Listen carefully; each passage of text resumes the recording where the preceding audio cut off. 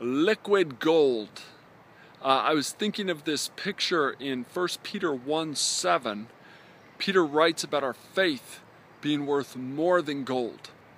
And, you know, this kind of came on the back of me meditating a little on Ephesians 3, 7 right through to 21. Please read this scripture. Also, then I came across today Colossians 2:2-3. And, you know, I just saw again Paul's heart. Paul had a vision of God. In himself, he considered himself less than the least of God's people. That includes you. Ephesians 3:8. But by the grace of God, he had been given revelation.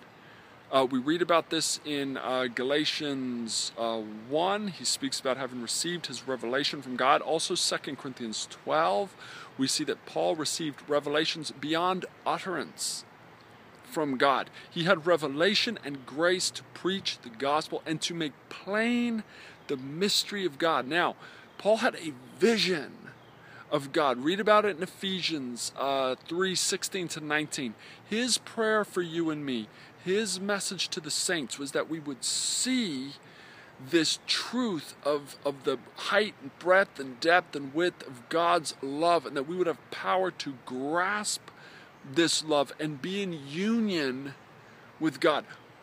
He talks about the mystery of God being revealed. We see this in Colossians 1:27 as well.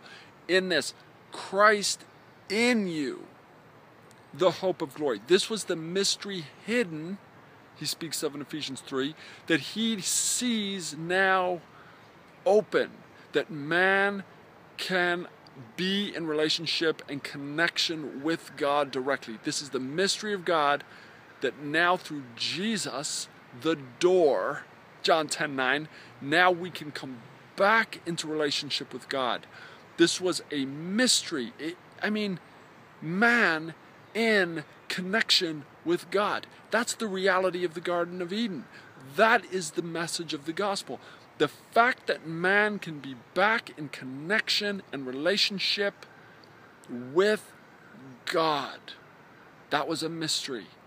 It was hidden, but it became truth and accessible to us through Jesus Christ. And Paul said he was called to make this mystery plain to you and to me. And this was his prayer.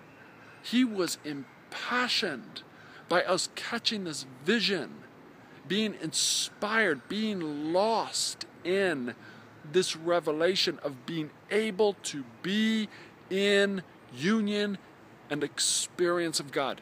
Do you experience God?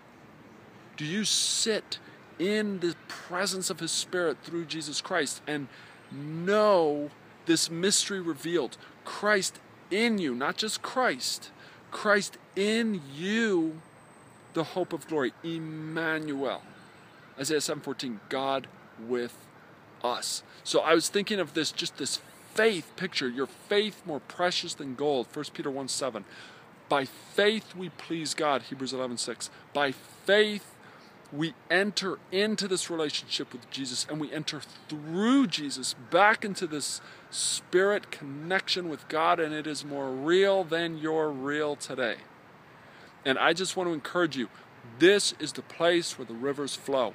This is not only where God flows into you, it's where God flows out of you and saves souls.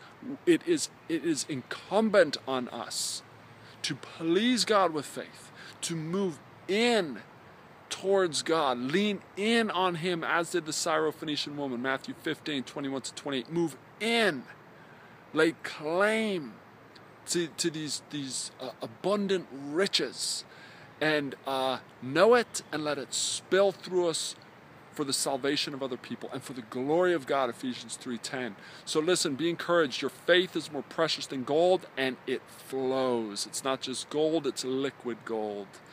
For you, for others, to the glory of God. Be blessed.